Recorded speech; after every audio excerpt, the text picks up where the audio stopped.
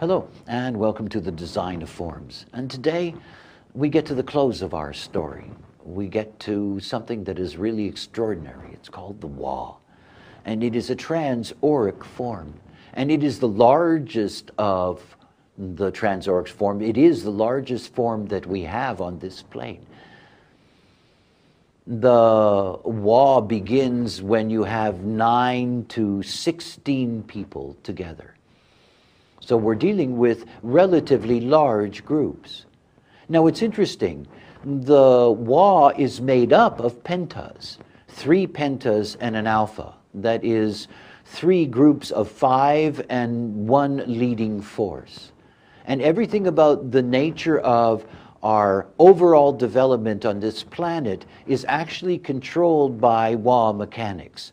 When you're out on the street in a crowd and you're shopping, when you're in a classroom and you're studying, when you're a member of any given parliament or senate, wherever you happen to be in any grouping, at an athletic competition, in warfare, whatever the case may be, you're operating within Wa mechanics, and they are very, very specific.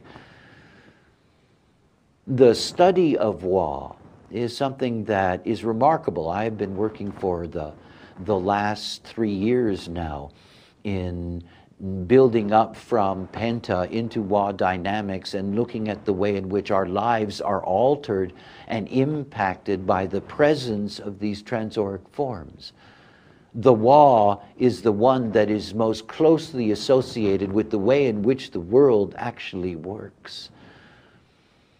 It is what locks us together in these complex groupings and allows us to have common pursuits and relationships within them. Transauric forms, we cannot see them. We are not conscious of them. If there was ever a great gift in the knowledge that I was given, this insight into these not seeable mechanisms was really something profound.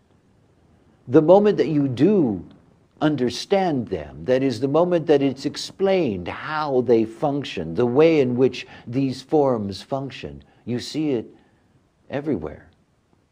You see it all around you. It is the way in which our world is organized.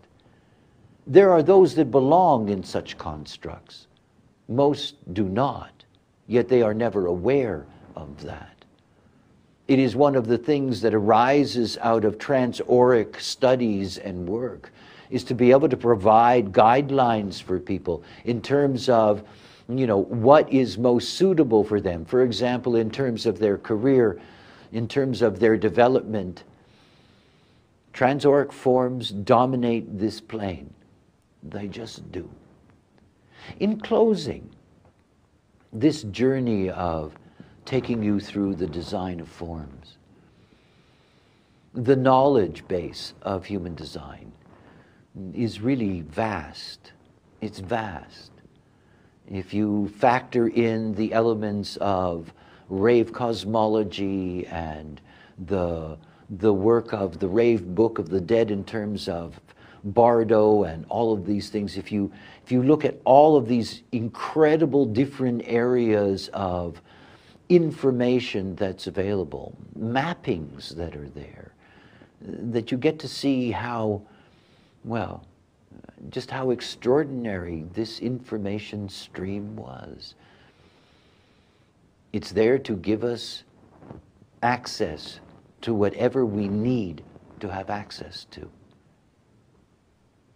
I only hope that one day that there will be those that will be fascinated with and follow a trajectory that allows them to explore and elaborate on these various forms. And out of that will come knowledge not only that is of benefit to them, but of benefit to all of us. The knowledge is there not as a novelty. It's just that given the nature of time and my work, all I could do was concentrate on the priority, that is the human design. But the rest of it is an untapped treasure. Thanks for watching.